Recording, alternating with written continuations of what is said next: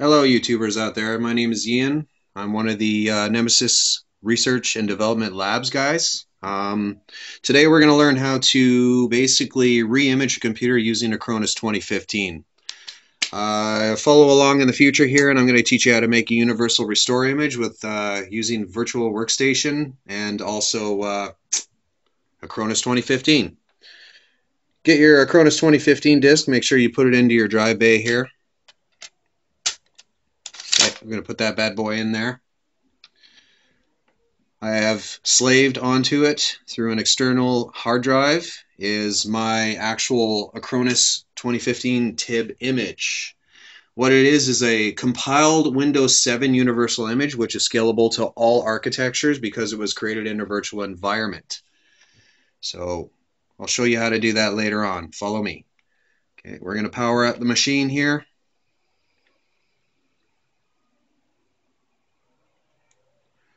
Find your hotkey to get you into the boot menu.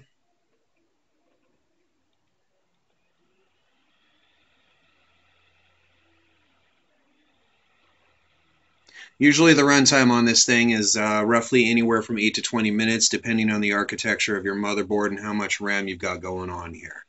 All right, we're going to go with the boot order right here, F9 in this case for an HP G56 laptop. We're going to point our boot order to a CD DVD internal ROM drive. Now what the Acronis is going to do right now is it's going to load itself into RAM so it can run live. There is no footprint. Once basically the computer's been powered down and the disk has been extracted, it's like it never happened. We're going to push up to Acronis True Image 2015.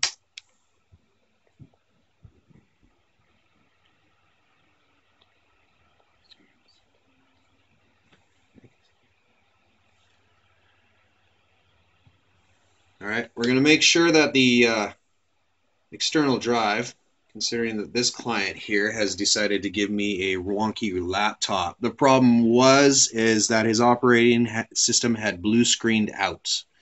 He was using a Windows 7. So now the program itself is going to load into the RAM.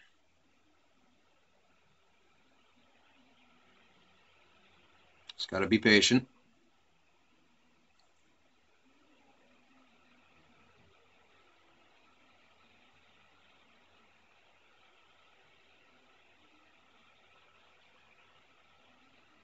All right, now it's compiled its reality check and now it can move on. Okay, you're going to enter a screen like this. We are going to recover my disks. You can see at the bottom there.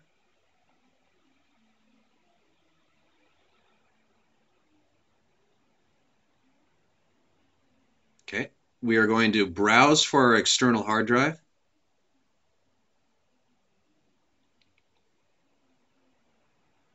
Oops. And you will see your delegated drive under there. Make sure you name your drive because when you're looking at disk, for example, C, B, and F, it really doesn't help your situation. And coincidentally, I have got mine in backup. And it should be technically under, I believe, ISO images. And you're going to see my, there you go. There you'll see I've got two images. One is for a 32-bit operating system and one is for a 64-bit operating system. Like I said, stay tuned in the future and we'll teach you how to make a universal image using virtual VM Workstation and Acronis. Okay, so there's now my TIB file there. The beauty of Acronis is that it can actually crunch a 20 gig image down to roughly 8 gigs depending on the padded content within. So we are going to select our 64-bit, which is for our 64-bit architecture of this laptop here. And we are going to OK that. You'll see your tallywhack is right there. And then we're going to go next. We are going to recover whole disks and partitions in this scenario here. Hit next. we are going to choose actual disk 1. All files in this little sector here are very important. Do not leave out the MBR or you will be sitting on a brick. Moving next. Yet again, we are going to now officially point it to where it needs to go. It's a Samsung here, so we're going to go disk 2. And next. It'll give you a warning that your drive that you've chosen has already contained partitions, which is typical. That's just to assure that you know what you're doing. Here's your summary of the output right here. Pretty straightforward. If everything's gone right, you shouldn't receive any errors. Now we're just going to click proceed. So it's undetermined how this specific laptop is going to take it.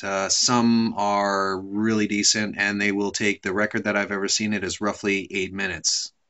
The worst case scenario I've seen it, depending again on the architecture of the board, how much RAM you're providing, and basically it's taken up to roughly an hour.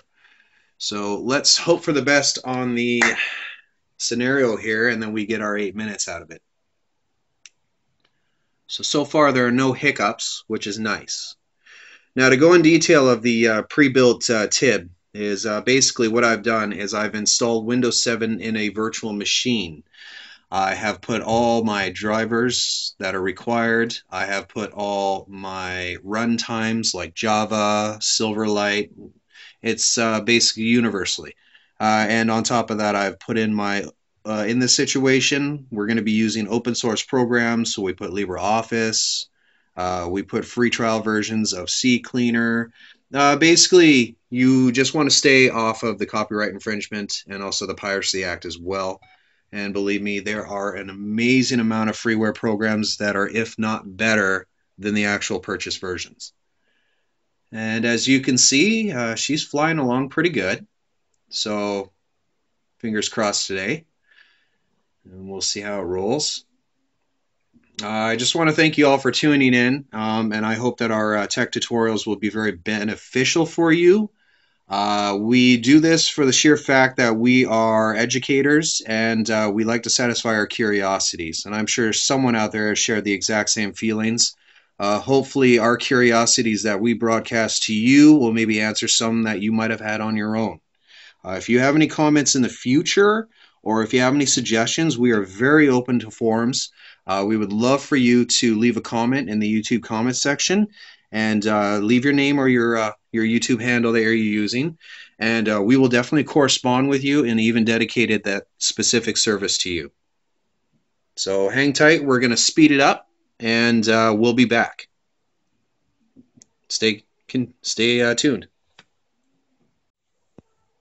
Okay guys, I just saved you the painful weight of all this. We're almost done. I just wanted to keep continuity here to show you that we didn't splice things together just so we can support our fact. So as you can see, she's almost at the end of her run right now. Usually at this time, if you're a true technician or you're a true network guy, you've got your fingers crossed. Like I said, things that seem to be in a specific format don't always work. So basically, in this situation, we're just going to hold our breath and cross our fingers and hope to God. So we've got less than 37 seconds left. We have not had any issues whatsoever. If the gods are smiling today, I think we might be on to something. So just please bear with me for another 30 seconds here and we should be okay. And I just want to add props to my youngest one here, Zombie Cat. She also has a YouTube channel that I'm a full supporter of. I hope you guys definitely do look her up and give her some hits. She is a very talented young 12-year-old girl, and she is definitely going to go places. So definitely look her up, Zombie Cat on YouTube.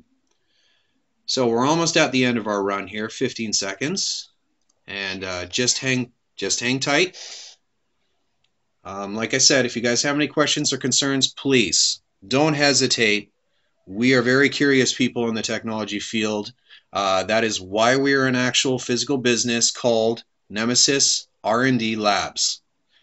All right, rock on. We're doing good. Let's give it the acknowledgement that the process is over. And we are going to now Just wait for our screen to flash out here. Okay, we'll close our program. All right, make sure you remove the external hard drive. You don't want to mess with the boot. And remove the disk. Okay, the disk is open. Now, as you can see so far, we've got a startup screen. I think we're doing all right. Just to let you know, this is not an error. On the image, I pre-stocked Glary Utilities, the free trial version. I recommend it. It is very helpful for people who aren't really technically oriented. What it's doing is just doing a quick check. So we can skip that right now to save some time and content, if it wants to. Okay.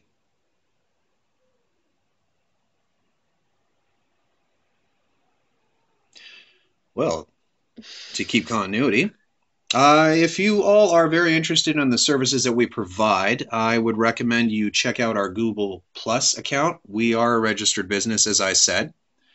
We are all network penetration testers, network technicians. We pretty much do everything we possibly can. I would love for you guys to send us a prop or something like that. You can check out our Facebook page under Nemesis Corporation. We are currently in the process of migrating the site to the new name under Nemesis R&D Labs. Don't hesitate to look us up, guys. We're very education-oriented people, and we love to interact with people and share ideas. So, as usual, it's Windows, so you know how it is.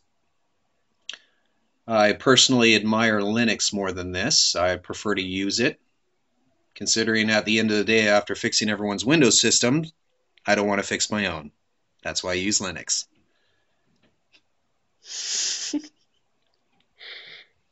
Well, it's true. Think about it. If you're a mechanic and you fix 100,000 Hondas, the last thing you want to do is go home and fix your Honda. That's just an example. No wrong integrity to Honda.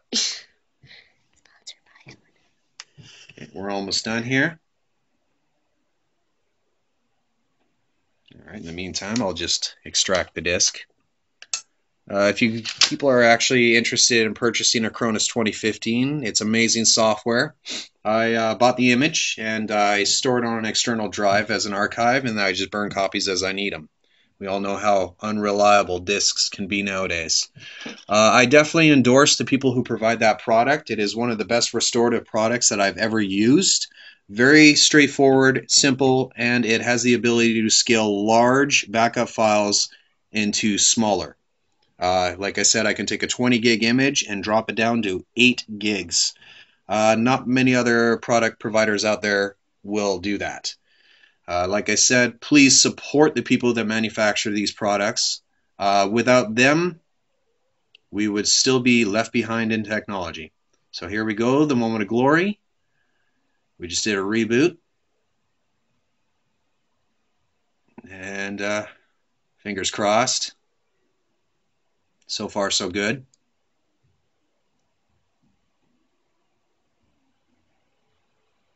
And here we go.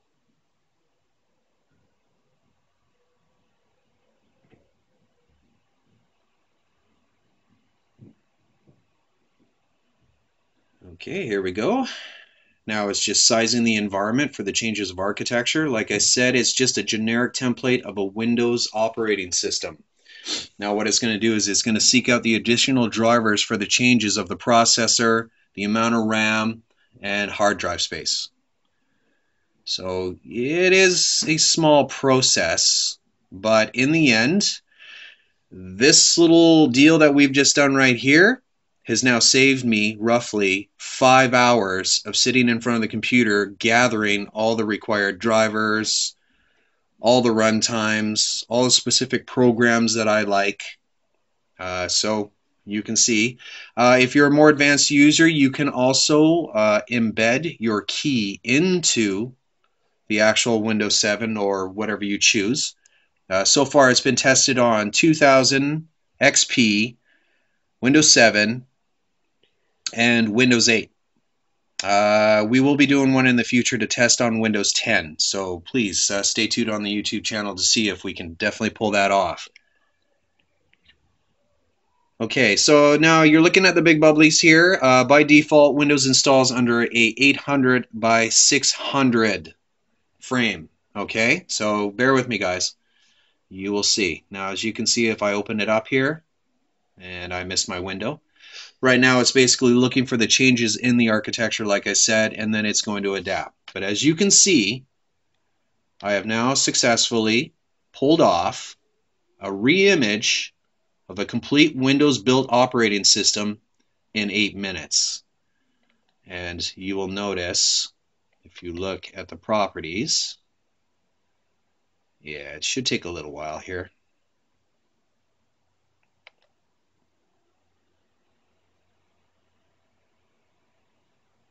And there you go.